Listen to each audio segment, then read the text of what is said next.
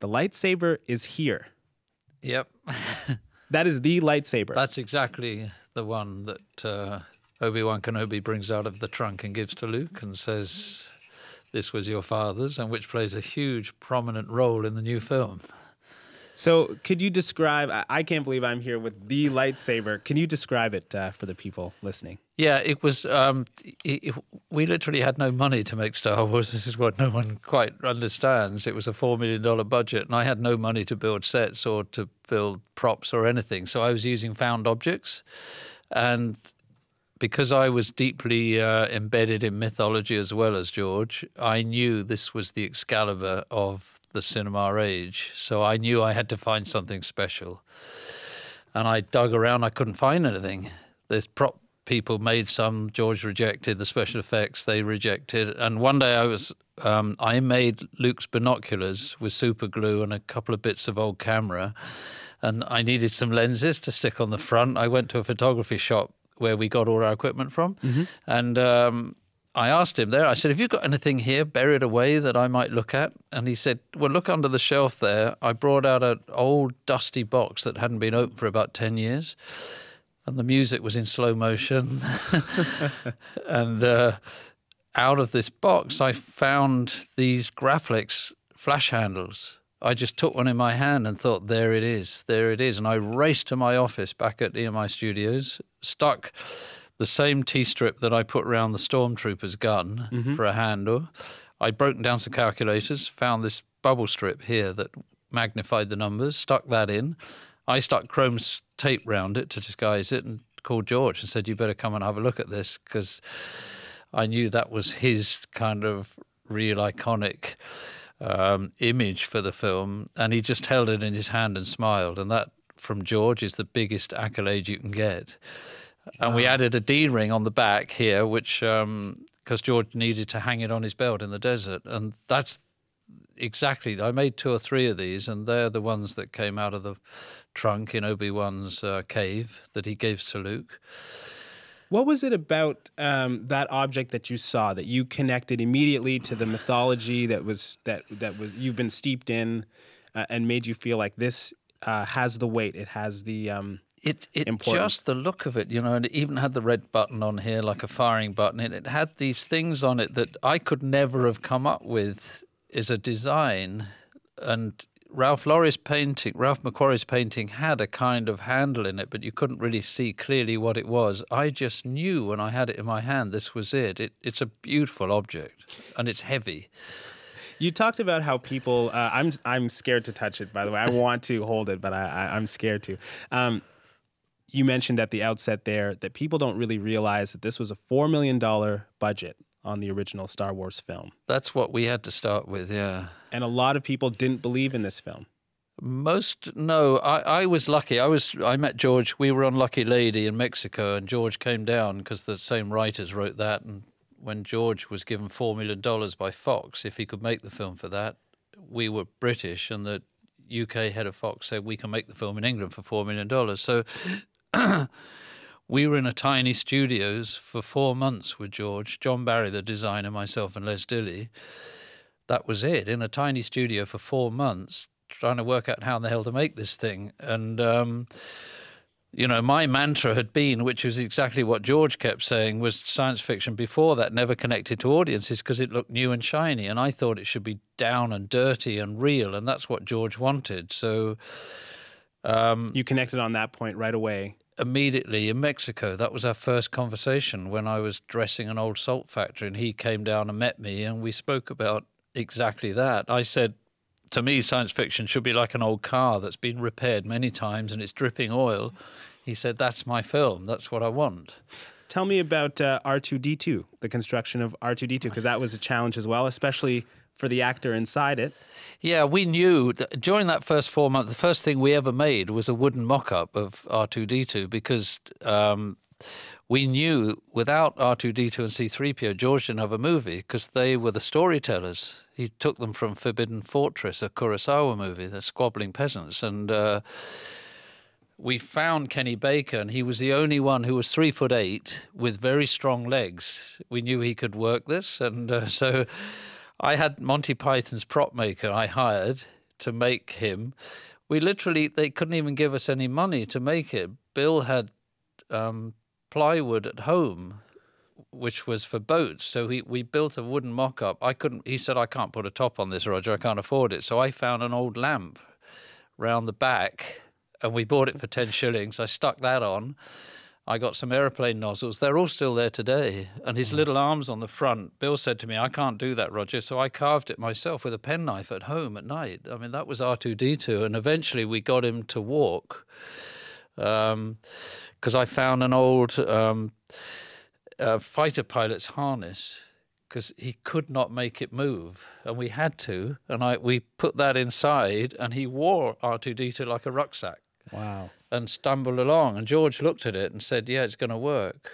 I think it sums it up. And we made a land speeder as well out of wheelbarrow wheels and plywood. And Gary Kurtz's wife came down one day and she said, wow, this sure ain't Hollywood, is it? So you have these incredible challenges because of the budget. You're working with so many found objects and just making do. When did you get the sense that this thing is really coming together, that you're really realizing your vision? Right from the beginning. I knew, and the first thing I ever made with R2-D2 was the Stormtrooper's gun, and I took a Sterling submachine gun, stuck this T-strip round it, put a gun sights on the top, and then I made Han Solo's weapon, which I found a beautiful Mauser. I knew this was what George wanted, like a space western.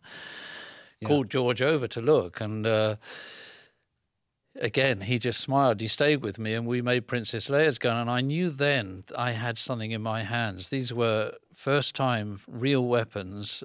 And I think the moment that I finished dressing the Millennium Falcon cockpit and the hold where the chess game is, those were my gamble because I couldn't afford to dress the sets in a normal way and build them. So I bought miles and tons of airplane junk.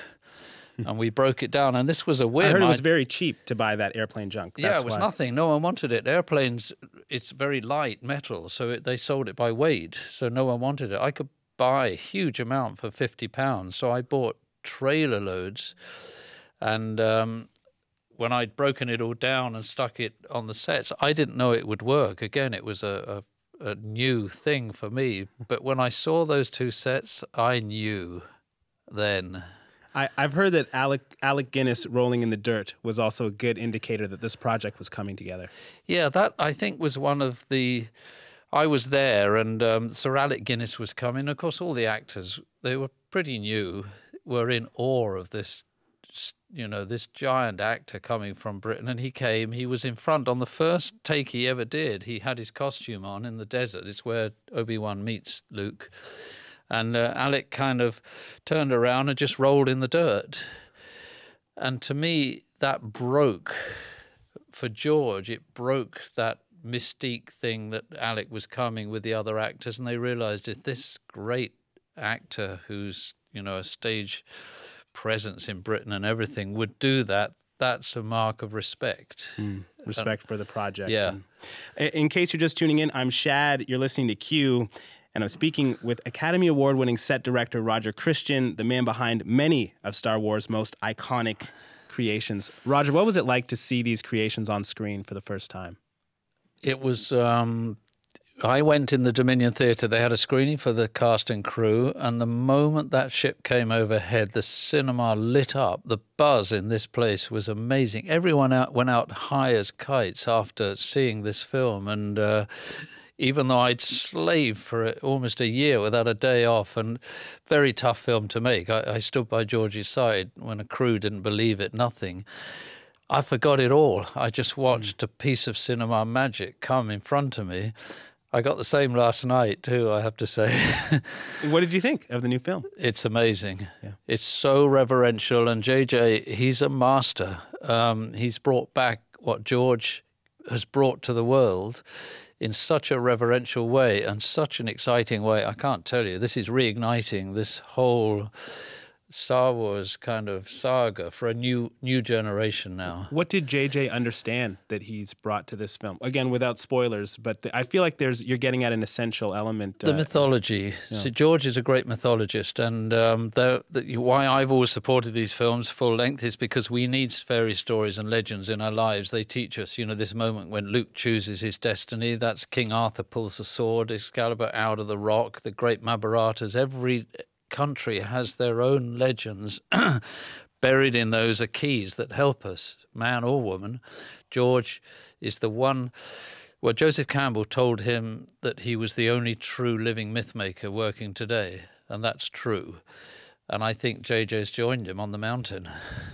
Why do you think that is? Do you think that's for people's lack of trying, or do you think just few people have that gift? I think few people have that gift. I think that Joseph Campbell spent his life studying mythology and explained there's only really one story, and there's keys within those stories. And if you get those keys right, like King Arthur and Excalibur is huge in our history of every nation in the world, they connect into our deep subconscious without you realizing it. And George's genius was to make this ride like a Saturday morning cinema, but underneath is buried keys. When Luke is given the choice, looking at the twin sons, he's either going to take destiny by the hand and go, or he's going to stay a farm boy.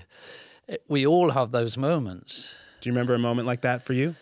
Yeah, I do. I mean, some moments early on, some...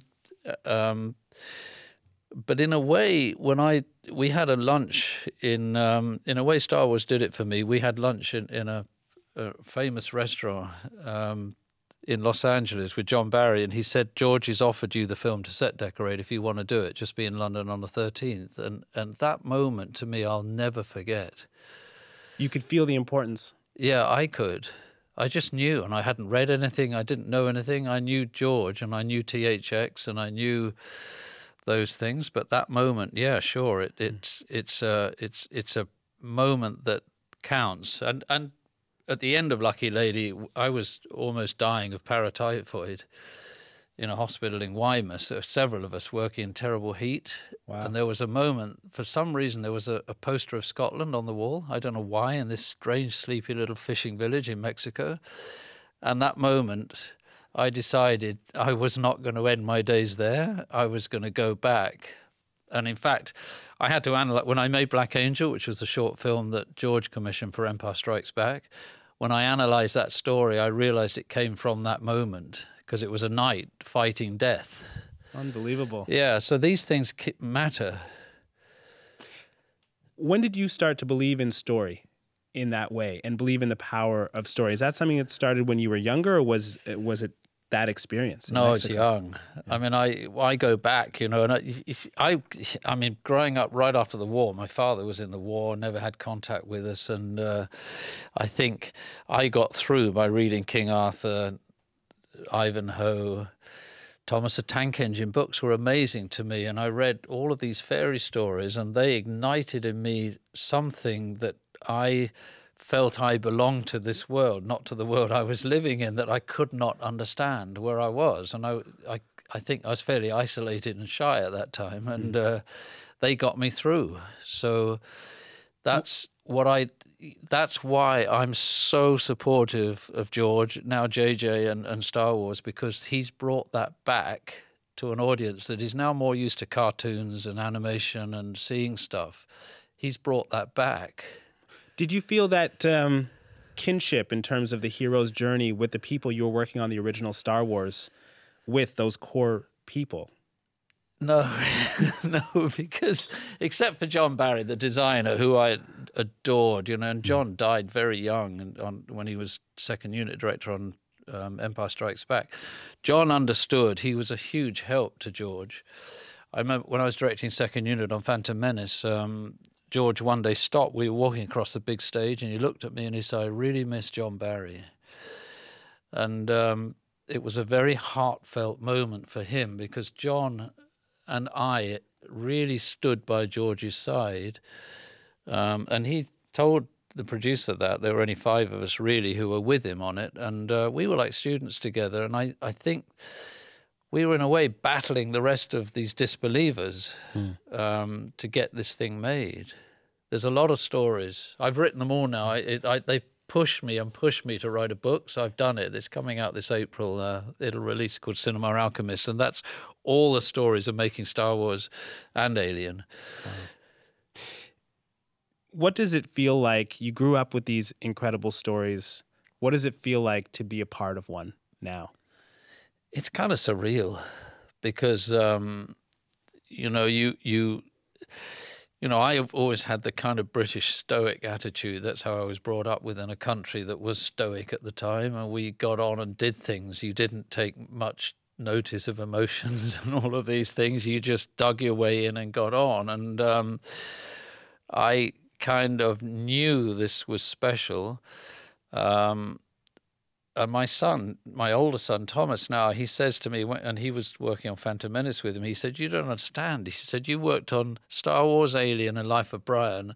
People are constantly coming to me and saying, your dad was on these 3 things." And to me, it was kind of work that I was part of. But I'm very proud of it, I have to say.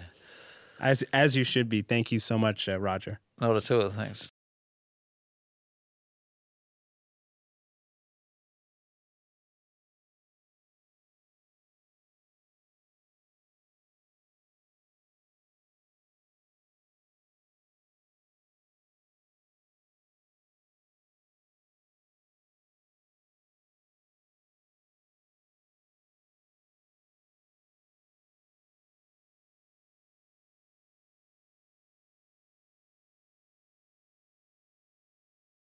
That was set decorator, writer, producer, director, and Academy Award winner Roger Christian. He's a person who designed the original Star Wars lightsaber that is in Studio Q right now and created sets, props, and even R2-D2 for the first Star Wars film.